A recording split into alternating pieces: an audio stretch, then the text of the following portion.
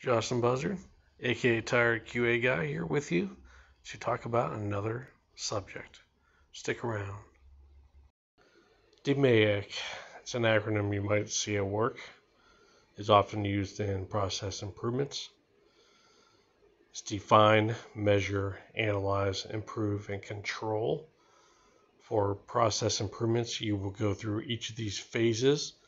Normally, define is where you establish the project charter to understand what is going to be looked at for improvement, to look at the resources you need, establishing the team and plan it out, get approvals, and then you move into the measure and analyze phase to collect information. You of course want to be able to document an improvement's been done, and that's where data comes into play.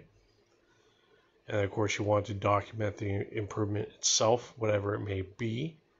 And then you want to ensure controls are in place so the improvement that's done sticks, it stays. Because oftentimes improvements may be done and it's forgotten about, and whatever it is goes back to the way it was. So control is an important element within DMAIC.